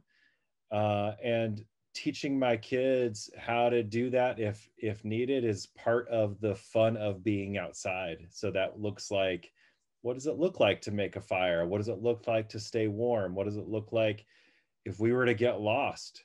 What would happen? Let's play that game. Let's play this as a lost and found kind of scenario. And then from there, it's really about, are we taking extremely good care of the basics? In other words, are we eating when we're hungry? We're making good decisions based on our brain being able to function with enough calories. Are we keeping ourselves warm and dry? And then I think part of the other side of that coin is, do you know how to be uncomfortable? Because being outside can be very uncomfortable. And how long can you mitigate that time? And I think about both my kids. They're city kids. We live in downtown Portland, but we are outside a lot. And having the right gear. Many of you have probably heard the phrase, there's no bad weather, there's only bad gear. And so we put a lot of effort into making sure everyone's got the right, rain jacket and boots and those kinds of things so that we can figure all that stuff out. We can take it as it comes and be okay with it. One of the guests in the show recently, a fellow named Josh Burmeister, who was a SEER instructor, came on to talk about disaster preparedness. And one of the things he recommended was go camping with your kids so that if it really hits the fan, that's not the first time they've spent the night outdoors. That's super smart. Yeah, that's very smart. Jenny Coakley asks, how does someone stay safe if they find themselves outside overnight unexpectedly? Maybe with minimal gear, maybe in a situation or a place that they weren't expecting to? That's a good question. I'm going to offer up a book. I don't know if this is the place to say it, but there's a book. Oh gosh, the title escapes me for a second. It's going to come back. It's Deep Survival. That's what it is. Deep Survival. Do you have it? I do. Yeah. Who Lives, Who Dies, and Why? Is that the subtitle? That's the one. Yeah. I love that book. I read that book the first time years and years ago. And the interesting thing about that is, in fact, I was thinking about that as I was talking about it, is the cases of children being alone overnight and essentially reverting to kind of a primary state where they're not moving, they're eating when they're hungry, they're trying to figure out how to get warm and surviving because of that, versus in the case of that book, I think there was a Navy SEAL that fell out of a raft and pushed away rescue because he thought he could swim and ended up drowning. And back to the question, could you clarify the question or say it again for me? Because just how to survive if you find yourself outside overnight unexpectedly? It's a good question. Just know you're going to be uncomfortable, number one, and being okay with discomfort is, I think, something you got to deal with. That's a good question. I think, you know, just like Andy was talking, and is like taking stock of what you got. Like, what do you have? What's going to be a tool? What do you need? How are you going to stay warm? How are you going to stay dry? And make a game of it. I love reading the news articles as they come up with people who've survived days on end outside and what their game plan was: following rivers, staying warm, creating little shelters. Go try it. I would say go try it first. See if you're up for it. When I was a kid, I liked to read those survivalist handbooks, you know, how to build a lean-to, how to improvise a shelter in different terrains and stuff. And it is incredibly valuable knowledge just to have in the back of your mind, like that, okay, so this is how I could convert, you know, a couple of flannel shirts and some sticks to a stretcher if I really needed to, or how I could make a probably not super comfortable but less likely to get me hypothermia shelter, you know, out in the woods. So that's right. You know, knowledge is power. We've got all kinds of those books too. They're fun. I try to keep them around so my kids have access to them, or keep one in the car as well. So there was some banter here that I think leads to a really good question. And we got Amy talking about how her 11-year-old daughter wants a machete so she can make better arrowheads for her treehouse, which is awesome. But beyond that, I think that there is a response in many parents. I'm not giving my 11-year-old a machete. I'm not putting a rifle in my 9-year-old's hands. I'm not giving a Swiss Army knife to my 7-year-old. And there is the reality that, you know, tools can be dangerous if misused. What are some of the best ways to make sure that we're introducing tools to our kids at the right age and keep them safe while they're doing it? Because also some of these tools are really fun to play with. Yeah, that's a good question. I still have a scar for my very first pocket knife at 7 or 8 years old, which was a Swiss Army knife with the Boy Scout logo. It was a Cub Scout. And first present, got it, opened up a gift. No one had taught me that you never cut towards your appendages. And I cut right into my finger.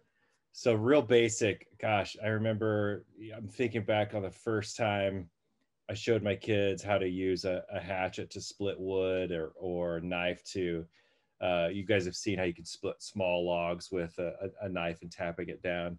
So, you know, really finding age appropriate, but also challenging. I think as a kid's they want to feel like it's hard a little bit, right? Like it's a bit of a challenge. They want to do it themselves. You know, there's a really fine line between like fire hosing the kids with information, and then also knowing when like it's just enough information to get through there, making sure the muzzle is always pointed downrange, never pointing a gun at anything you will not kill or destroy, you know, those kinds of things, you know, but also not having to get into like this is a, you know, getting the minutia of a firearm system or something. That's a good question. I'm sending my kid to an outdoor school where she will be carrying a knife and living in a shelter that she creates with her classmates. So I think parents have their own different levels of comfort around that stuff. And my comfort level is very high. I think you have to be prepared to educate your kid around that a lot. And I think every kid's a little different on what they're able to handle. I think I'd add to that, just take your first aid refresher, take the Stop the Bleed class, so that if something goes wrong. That's a great idea. That's a super good idea. Well, Ron, thank you so much for coming on, and we will have Ron on the show in a later season. Yeah, thanks a lot. Thank you so much for joining us. And where can people find you and what you're doing? Go check out my podcast, Cutting for Sign, with my co-host Daniel Pinner-Klein. Good stuff. They had me on for what value I was. So thank you again, Ron. Thanks, everybody. Good seeing you. Take care. All right. Next up are the two Johns, John and John of Shield Protection Products. Hello, gentlemen. I think you guys are muted. There we are. How are you, sir? Fantastic. How are y'all? Living the dream. Excellent. Now, John & John's company, Shield Protection Products, brings less than lethal self-defense options to civilians like most of us here. And their experiences in law enforcement, and they're very expert in this sort of thing. And they'll be coming on the show very soon to talk about self-defense weaponry. Rhonda, you have been waiting patiently for the people who I thought would best answer your question. I'm going to scroll up to exactly where it was there. But Rhonda had asked earlier, what are your thoughts on the bracelets and necklaces that we've been seeing, where a woman can quickly push it to call 911? It was like immediate alert bracelets and necklaces. How do you feel about those? John Hill, you want to take that one?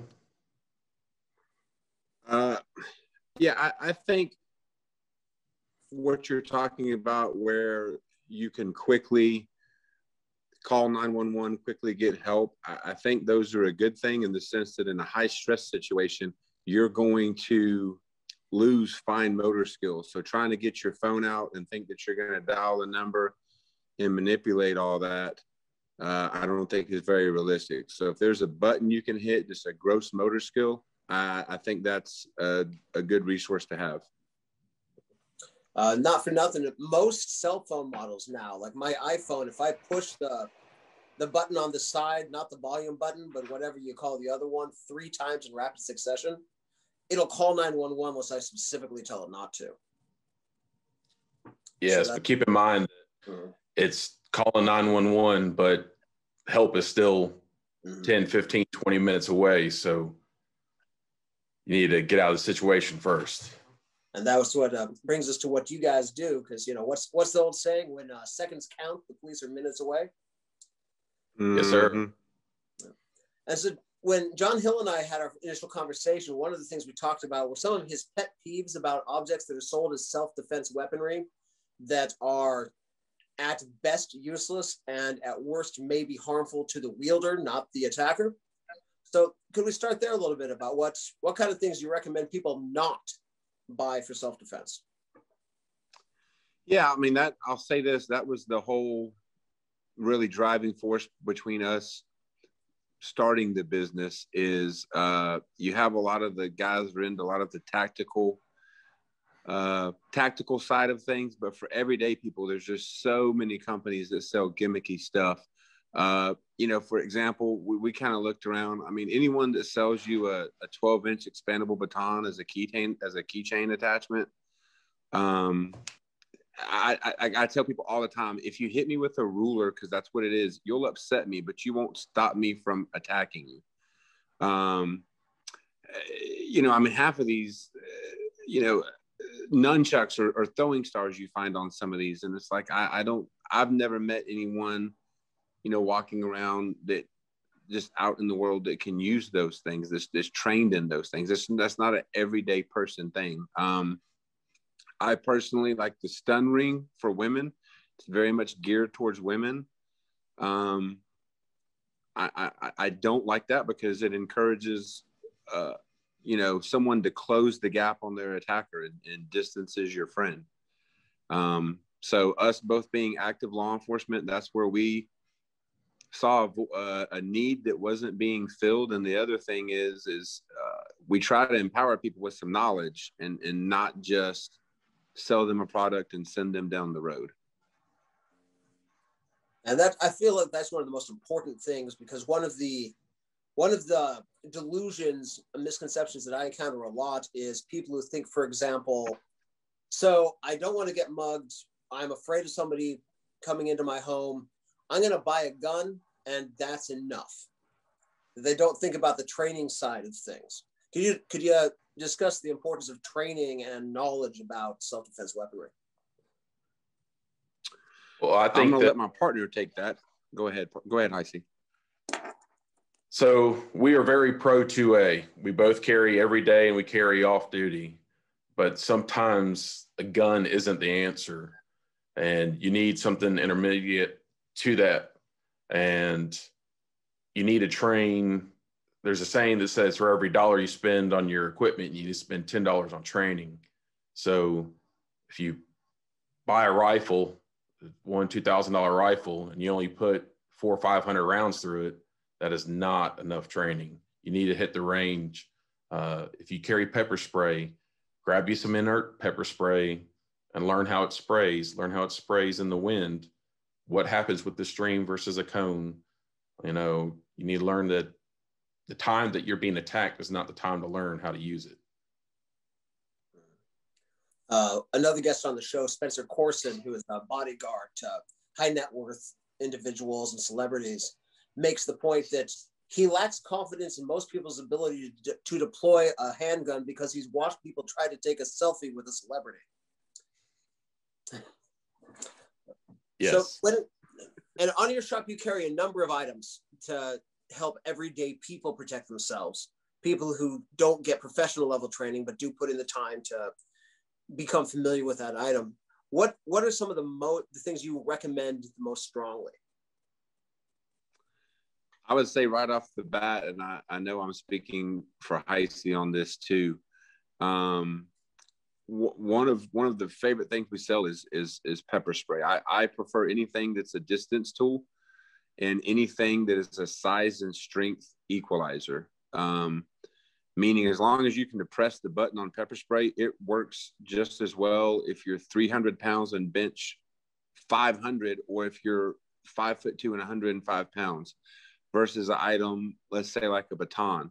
A baton, you have to have a certain amount of strength and mass to be able to wield that. But right off the rip, I would say pepper spray. I've been pepper sprayed a couple of times. I've been with a few different agencies, and it knocks me down. It takes a fight right out of me. John Heisey, do you agree to have some bad? I agree 100% with OC or pepper spray. I've been sprayed multiple times, and then when you fight somebody after somebody gets sprayed, you get it on you.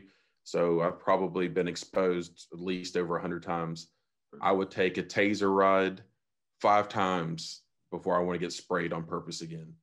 And it's your biggest distance. It's your friend.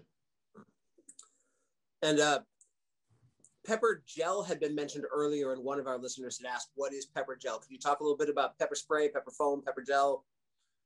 So there's, in reality, Heisey has some strong opinions, so I'm going to let you take it. Excellent. So pepper sprays or OC sprays, they have stream. They come out in stream, a cone, gels, or foam. Gel is just, depending on who makes it, it's almost like shampoo. It's a little bit easier to control, and it's more of a thick, think of like a 130 weight gear oil. It's pretty easy to aim. When you get to pepper foams, one of the downfall of those are we've seen that somebody can actually take the foam and it's easier to wipe off. I'm not one of those who is fortunate enough to just be able to wipe off OC or pepper spray and it not affect me. It hits me pretty hard. Problem with cones is that if you're outside and the wind catches you and you're not paying attention, there's a good chance you're getting exposed. If you're not ready for it, it's shocking. And when we spray cadets in the police academy, they always ask us the day before, hey, how can we prep for this? And our running joke is, go to McDonald's and stick your head in the deep fryer, because that's what it's going to feel like. And that's the only way. And it's so there's some pros and cons to each pepper spray or OC spray. And depending on the situation, you really got to pay attention and train with what you carry, because there's a good chance if you spray one person, you might get the 3 or 4 people next to them. Well, thank you, gentlemen, so much for coming on today. Be alert, we're going to have a full episode with the 2 Johns about about self-defense weaponry, thoughts about whether you should carry it, thoughts about what we should look at when making choices, best ways to train with it, best ways to carry it. And I'm really looking forward to that. We need their website. Yes. What is your website, gentlemen? Thank you, Tom. shieldprotectionproducts.com. We are also on Instagram and Facebook under the same name. Excellent. Thank you for having us. Well, thank you all for coming on. Thank you. And congratulations on the 100th episode. Well, thank you guys. Moving on now to Brandy Champeaux, a communications expert, author of Hearing is Not Enough, and the other author who I don't have their book on my shelf because I've loaned it out and haven't gotten it back yet. I fear I may not see that. I maybe needed to communicate to that person more deeply that I wanted my book back. But Brandy is on today to talk about one of the most important safety factors of being somebody with a family you're responsible for, which is communicating with our kids. And whether that's communicating important safety information to them or hearing from them the things that make them feel unafraid or unempowered. So Brandy, thank you so much for coming on today. Thank you very much. And I'm sure people will start asking you, popping some questions into the chat very soon, but I'd like to open with, my 11-year-old is beginning to show signs of terminal teenness, including growing a bit monosyllabic when I ask questions. So what are some of the best techniques for taking a monosyllabic tweener teen and having a real conversation with them?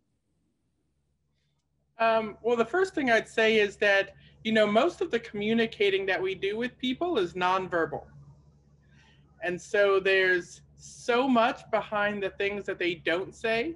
And when they're talking in you know, minute instances at a time, and I have to say, you know, I have a 20-year-old and a 17-year-old. So we often talk in grunts and shrugs. It's pay close attention to the words that they do use, not just to you, but to the words that they're using with other people. Because a lot of times you can overhear really important information if you're listening. The key is to pay attention to your child even when you're not actively engaging with them. Outstanding. And Jenny Coakley asks about what are some of the best ways to empower our kids to use their voice, to advocate for themselves and express their needs and boundaries, especially in a world and a structure where a lot of adults spend a lot of time telling kids to shut up and obey. What are some of the best ways to empower our kids to not do that once? Well, a couple of things that I do. One of the first things is I always answer my child's questions. Now, you know, I tell them from the beginning they may not like the answer that I give, but if you shut your child down and say, you know, I'll tell you when you're older, that tells them that they can't ask a question, that they don't have the right to question things. And so, you know, I've told my kids from the very beginning that whatever they ask me, be prepared because I'm going to give them a realistic answer. And the other thing is to, you know, help them to understand that whatever feeling that they're feeling is okay. You know, especially teens who go through a lot of feelings in a very short amount of time. And my older son is autistic, so a lot of times he doesn't understand what he's feeling. But the key is that whatever it is that you're feeling is okay because it's yours. That, you know, the way we choose to express it may be wise choices or poor choices. And I'll tell my kids all the time, you know, are you sure you're making a wise choice here? Would you like to rethink that? And that's a phrase I use a lot when they're, you know, they're getting a little too big for their britches. And I have to just kind of say, you know, are you sure your word choice is the right one that you want to use? Because I don't want to say that I'm not validating what they're feeling, because what they're feeling, what they're expressing is valid. And then the other thing, teach your kids a lot of words. You know, I have a dear friend, her name is Dr. Sheila Sapp, and one of the things she talked about when we were first starting to work together was the fact that as a principal, she was seeing more and more children come into her, she was a principal of an elementary school, come into her school that lacked the words to communicate their needs at all. And it wasn't that they didn't have the same needs, but they couldn't enunciate them. And it's because as a society, we're losing words. And so one of the things, it's not just listening and communicating to your children, but helping them to find the words to express what they want. And then, like I said, letting them know that whatever it is that they're expressing is okay to do so, because they have a right to express themselves in appropriate ways. Well, expand a little bit on appropriate, because then there's that other place where the child is getting out of hand with their emotions and is turning from expression into losing control. If we're, as the kids start getting larger, maybe they're starting to act out physically in a way that's dangerous. Mm-hmm. What are some things that we can do to teach them, not only just with the boundaries between a parent and a child, but also how not to set off an authority figure at school or in the world who might respond in a dangerous way? What are some ways that we can talk to them about that while still respecting the fact that their feelings are their feelings? Well, one of the things that I do is I give my children a space in which they're free to express themselves wherever they want, and that is their room. If you would like to, yell and holler and do whatever you want, you can do that in your space as much as you want to. But when you're interacting with people, it's all about healthy communication. When you're communicating with someone else, if you don't communicate in a way that they can receive it, your message is not getting through. And there's a lot of things that we say in anger. There's a lot of things that as adults that we say in anger. And children need to know that words have power, and that if they're saying things in anger, I'll tell them all the time that, hey, why don't we give it a minute and then let's come back and discuss this? Because, I can tell with my children, and it comes through watching them, that they've reached a point where our conversation is not going to be useful. Either they've reached a point or I've reached a point. But it's our job as an adult to acknowledge that, because they haven't learned, they a lot of times haven't learned what that point is.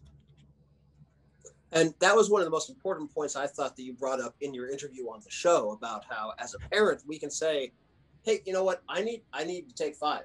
I'm angry, I'm freaked out, and you're sharing that vocabulary with them, and you're modeling an adult acknowledging their emotions, but also not letting them become the problem of the person that they love that they're communicating with. I thought that was a very valuable insight. Right. And a lot of times I'll go back even after the incident and, I'll say, well, you used some words that were really hurtful. How do you think that made me feel? And especially with my younger son, he's only 8, he'll be like, sad. And I'm like, yeah, that kind of hurt my feelings when you did that. So what can we do next time? And he's like, well, next time I should say that. And I was like, yeah. And so when the next time occurs, I'll say, remember how we talked about we were going to handle this? That works about 10% of the time with him at 8. But by the time they're 12 and 13 and 14, they begin to get used to it. It's setting a habit of, this is how we communicate appropriately. Rita Robison asked a related question, and I have my own answer, but you're much smarter about this than me. What do you say when a child says, I hate you, to a parent? Now, the time that happened to me, I fist bumped the nearest adult and said, mission accomplished. But what do you say? And I think you touched on that a little bit in what you were just saying, but what is a good response to the kind of looking at you and saying, I hate you? Depends on what's going on at the time. A lot of times, because, I do have very emotional children, and that's come out several times. And if it's a situation in which you can diffuse it with sarcasm and humor, then by all means, and I've done that. However, a lot of times I'll just say, those are really hurtful words. I still love you. And I'm going to say about a third of the time they start to cry, which, may seem like a bad thing, but children are so full, even as an adult, they're so full of emotion, and every emotion that they have, the younger they are, the more prevalent it is the most powerful emotion they've ever felt, right? And so if they're scared, children don't just get a little scared, they're terrified. And they don't just get a little happy, they're like joy, you know, like that movie with the little emotions. That's what they are most of the time. And so when they're like, oh, I hate you, they're running on anger, but anger is often a cover for fear or for sadness. And a lot of times it's, I understand that's very hurtful, but I still love you. Almost like cracks that armor, and then they begin to cry, and then you can have a discussion. Because you have to get past that anger. And teens are so angry and confused a lot of the time. Because, you know, their bodies are changing and the world is changing, and there's so much stress and so much pressure, and so the world is so dangerous inherently, and they're trying to figure out how to respond to that without you. But, you know, they just need to be reminded that, hey, I'm listening. Even if you're not talking to me, I'm still listening. Wow. Well, Brandy, thank you so much for taking a little time out of your busy schedule. Brandy's presenting, is it tomorrow, or did you just finish presenting? No, I'm presenting tomorrow, yes, at a conference. Excellent. So thank you so much for taking the time tonight. Where can folks find your information? Find you? Our website is exploringexpression.com. Exploring Expression singular, all one word.com. Excellent. Thank you so much, Brandy. Absolutely, and congratulations. Thank you. And last but certainly not least, the only repeat offender on the show so far, Rita R. Robison, consumer journalist and product safety expert, is on today. Rita, go ahead and unmute yourself there. And Rita's had 2 shows on various aspects of product safety for parents. And I'd like to start with 3. Yeah, we did an extra one on toys. Yeah, we did that bonus episode at Christmas, which, yes, if I really think about it, that probably makes us the 101st episode, but moving right along. Yes, it was just a little extra. Yeah, at the Christmas time. Yes. But so Rita, I'd like to start with, what is the least known product safety concern that you've encountered in your years? The one that people should bloody well know but don't? Well, first of all, I'd like to congratulate you, Jason, on your work. I love Safest Family on the Block because I've written about these topics for years, but consumers just are not tuned into product safety. So the biggest thing that I try to do and educate people about is recalls. There are dangerous products out there. Very few automobile recalls are pretty successful, like 70%, because the manufacturer knows where you are. And so they tell you about that your car is being recalled. But if you have a toy, all kinds of miscellaneous products, you know, there could be a dangerous toy in there or product. And so the story I tell is, when I first started out, I used to get news releases from the Consumer Product Safety Commission, and it was before the internet, so they came in the mail.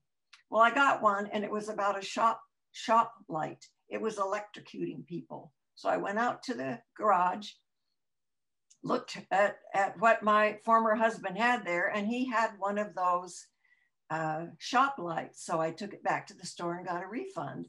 But the reason I knew about it was because I was a consumer journalist. So the Consumer Product Safety Commission has information that you can sign up for, and you can get recalls that come into your mail. And I would certainly suggest it, because it isn't just toys. It isn't just infant sleeping products, which are a big thing lately because of inclined sleepers. It's all kinds of stuff. And I'd like to just say a word about the inclined sleepers, because one thing Jason and I have talked about is just because it's on the market and is being sold in the store doesn't mean it's safe. So the inclined sleeper, which is a 30-degree baby bed, have just been millions recalled, and a safety standard has just been adopted because they did a study and they found out that the only safe inclined sleepers were at 10 degrees. So the company dreamed up inclined sleepers. They just started selling them. And years later, about 90 children have died. So babies should be put on their backs on a flat surface. The crib sheet should be tight fitting. They should be in a gown that's like a sack.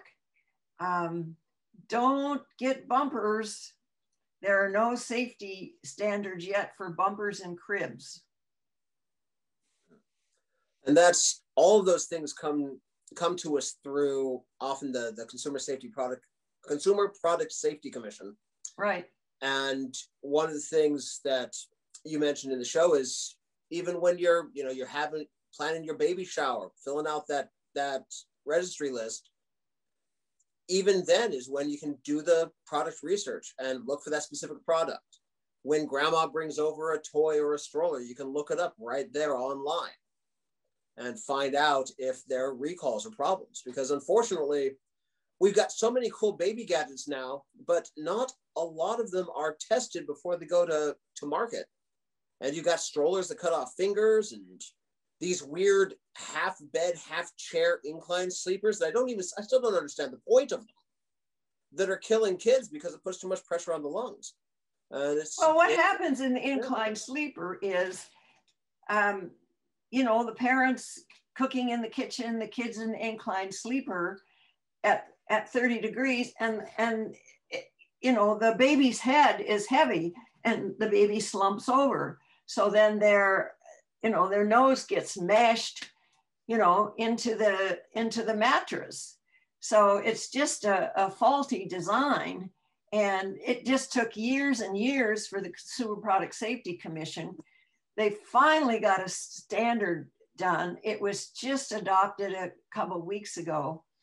And, but there are no standards yet for bumpers. So again, just because it's on the market, it doesn't mean that it's safe. And kind of regularly checking up. I think people are starting to understand the importance of, for example, going and checking your credit once a year, once every other year, or twice a year rather. And if you have your security camera, you got to go in and check the logs at minimum once a week. And also just getting on the Consumer Product Safety Commission and checking for the things your kids are interacting with and we're interacting with should go on that list, I think. Yeah, and every week I look through the recalls that have happened. I pick the biggest, I pick the biggest one because on my blog I can't write about all of them. But and then at the end I say, for other recalls, see www.recalls.gov, just to get people educated in the fact that, they need to pay attention. Well, Rita, thank you so much for coming on today. But I want to say one more thing. Yes, please. Scams and fraud, you have to be so careful. If anyone says to you, I've got this great rental car, and it's a really low price and you're all excited, and they say, I want you to pay with a gift card. That's a big red flag. Anyone who wants you to pay with a gift card, don't have anything to do with them, because it's a scam. And you would think that people would know that. But one woman was scammed, and she said, there I was, just going to buy gift card after gift card after gift card to pay these guys $10,000. So, we just need to educate people and tell them about fraudsters, because they're there. all the time. And the rental car, you know, because rental cars are now in scarce supply. And so what fraudsters do is they take their techniques and they adopt it to the latest thing that comes up. And so rental cars is one of the latest things. Absolutely, mate. That financial security is a whole other factor of family safety. One of the things I love about Rita's shows is, you know, nobody ever spent money on a movie ticket to go watch Jason Statham baby-proof his house. But if you look at the statistics, that's what's going to get your kid. It's not a stranger abduction. It's a car accident. It's getting their neck tangled up in the blind string that was left low. It's an accidental poisoning. So it's not the sexiest information on the planet, but something all of us parents should pay more attention to. Oh, and cribs. Do not buy a secondhand crib. One woman, her child died because she bought a secondhand crib. And you want to do that, you know, to be environmental, but you know, you got to get a new one. The slats need to be, the standard is the size of a soft drink can. So you got to get the crib. You know, it's just tragic when you read the stories about the children that die in these consumer products. It's very preventable injuries. And is that the slats or the space between the slats that needs to be? The space between the slats is the size of a soda can. Too thin to fit the head through, too wide to trap and damage a limb, right? Excellent. Well, thank you, Rita, and thank you everybody for coming to the 100th episode. I really appreciate all of your time and all of your intelligence.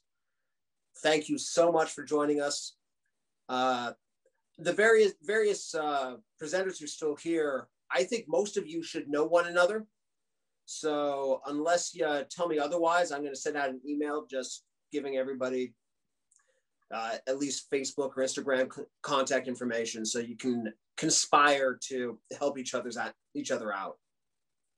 Yeah, I'm available to talk about consumer products and recalls anytime anyone wants to know more about it, because like I say, I've written about it for years. It's not a sexy topic, but Jason, he you know, he likes to share the information. Well, I'm not a smart person, but I listen to smart people and bring them on my show. So thank you all, everybody, so much. Looking forward to seeing you for episode 151. I really appreciate everything everybody's done to support the channel. And once again, if you'd like to help out a little, hop over onto the Patreon page. I'll put the link in the show notes and find out if you can throw $5 or $3 at the program. Thank you all so much for everything, and we'll see you all next time.